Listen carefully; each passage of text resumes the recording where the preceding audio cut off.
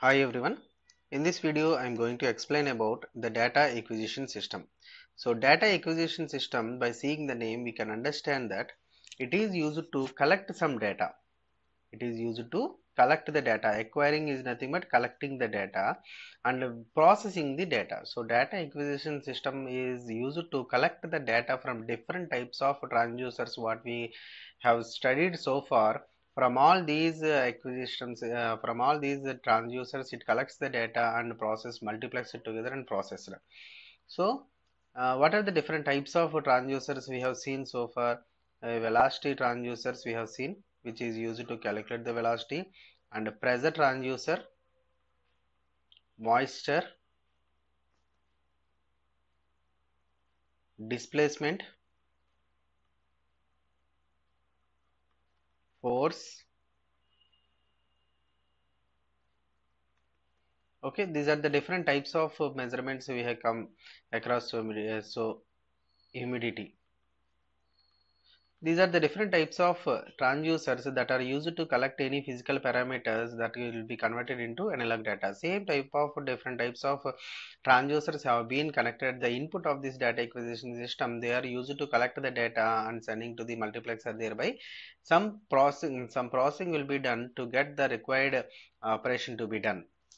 So in this data acquisition system, a typical data acquisition system consists of individual sensors with the necessary signal conditioning, data conversion, data processing, multiplexing, data handling, and associated transmission, storage, and display systems. These are the various step-by-step processes we need to encounter in the process of data acquisition system from starting to ending. So what we are doing from individual sensors, it takes the data from individual sensors like one transducer 1, transducer 2, transducer 3, like that we have different types of transducers.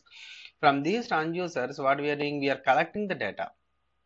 We are collecting the data, and this data has to be passing through a signal conditioning device, data conversions. Data conversion means analog data may be converted to digital data, and that data again processed, multiplexed, data handling, and associated with data transmission, storage, and display systems. So let us see, before going to the block diagram of this data acquisition system, let us see what are the objectives and factors of this data acquisition system. So objectives of data acquisition system means it must acquire the necessary data at correct speed and at the correct time. So within the stipulated time, I want to complete this data acquisition of the entire instruments what I have in the what is that any industry. So in the particular stipulated time, it is used to, the data acquisition system is used to collect the data in that particular time. Okay, and without any error, it has to collect. So use of all data efficiently to inform the operator about the state of the instrument. So once the instrument is some instrument X is running, and now our data acquisition system is going to collect the data from this instrument. It collects all the different types of data and multiplexes it together, produces an output waveform. In that output waveform, if any error or not working conditions observed, then they have to be again remodeled. So such type of data efficiency should be there, which has to be efficiently used and the state to inform the operator about the state of the instrument. So it must monitor the complete plant operation to maintain online optimum and safe operations. Okay, different types of methods we are using. One is we can directly measure physically, we can measure the what is it, the data acquisition system. Otherwise we can also do this in virtual mode. So it must monitor the complete plant and operation to maintain online optimum and safe operation. Suppose some work is going on, in that we are collecting the entire data. In the online only we are going to give some instructions so that particular operation could be done. It must provide an effective human communication system and be able to identify problem areas. So it must provide an effective human communication system, and be able to identify problem areas, and should be able to identify the problem areas, thereby minimizing the unit availability and maximum unit through point at minimum cost. Suppose In this data acquisition system, suppose well, what we are doing, we are collecting 10 number of transducers are there, or 10 number of sensors are there. From all these 10 number of sensors, we are collecting the data 1, 2, 3, and so on, like this. Now a person should be there, human being should be interacted here, so that suppose the data that is coming from this third system, it is having some error, this has to be remodeled, or whatever the required things have to be taken care of, that would be done. So these are the different objectives that we have to follow when we are working for this data acquisition system. Coming to the block diagram of data acquisition system, so I'm keep on saying that data acquisition system is having a lot of transducers or any sensors at the input stage, and followed by several uh, conditioning stages, like processing stages. So transducer 1, 2, 3, 4. Here 4 different transducers we have taken. Depending on the industrial requirement, we can increase the number of transducers or decrease the number of transducers. So in general, we are replacing just with a factor n. Okay, so we are replacing the number of transducers or number of sensors. Number of sensors. N is nothing but number of sensors. In this example, there are 4 sensors we have taken. All these 4 are different types of transducers which can accomplish a different type of task. So transducer 1, transducer 2, 3, 4. Transducer 1 output, these are individual separated channels. One channel is no way related to other channel. So the output of this transducer 1 is directly connected to the input of signal conditioner 1.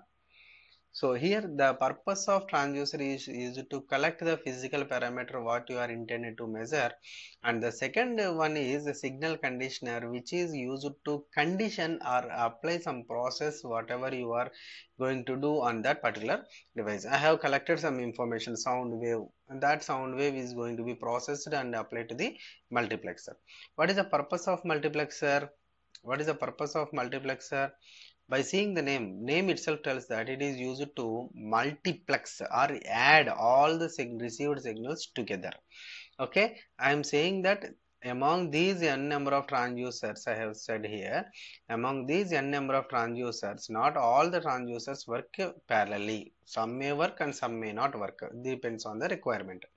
So output of these different channels are connected to a single channel. All these channels must be converted into a single channel, and in order to convert them into a single channel, a multiplexer is being used. So 4 signals we are taking is to 1 is the output. 4 is to 1 multiplexer, or we can also write it as 2 power 2 by 1. Okay, so here the 4 is nothing but number of inputs. N is nothing but n is equal to 2, which is nothing but some select lines. So what we'll do, we are having n number of signals at the input. All these n number of signals have to be converted into a single channel signal, like a multiplexer signal. So till this point we are completely dealing with the signals. Those are analog signals. Okay, so the input signals, all the transducer signals which are converted back to electrical signal is an analog signal. That analog signal passes through the signal conditioner and then applied to the multiplexer. Now this analog signal, if we want to use, then we can take the signal output here itself. Okay, here the output can be calculated in 2 ways. One is the digital form, another one is the analog form. So if at all we want to see the output in only analog nature, then analog data has to be taken from the output of multiplexer itself. What it is a mixed signal. It is a mixed signal which has all the data from different types of transducers.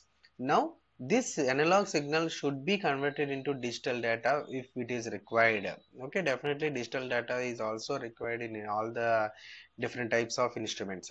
So this analog signal will be converted into a digital signal by taking a converter called analog to digital converter. So now This output is completely a digital signal. This signal can be used to drive printers, digital design, digital display, magnetic tape, transmission, computer processing. These are the different types of tasks that our output signal can accomplish, and we can do and we can perform any one of these. Suppose if we take the analog signal directly from the output of multiplexer, those are used to record, these are used for the recorders, display, monitor, meter. Okay, so this is the complete block diagram of data acquisition system. So it must be able to collect, summarize and store data for diagnosis of operation and record purpose. It must be able to compute unit performance indices using online or real-time data. It must be flexible and capable of being expanded for future require. It must be reliable and not have a downtime greater than 0.1%. So it must be always reliable, because the error maybe if we calculate it is around like 0.1%. As it is very less error, this is more reliable system. Okay, so with this I am stopping this video. In the next video I will explain what are the different factors and applications of this digital what is this data acquisition system.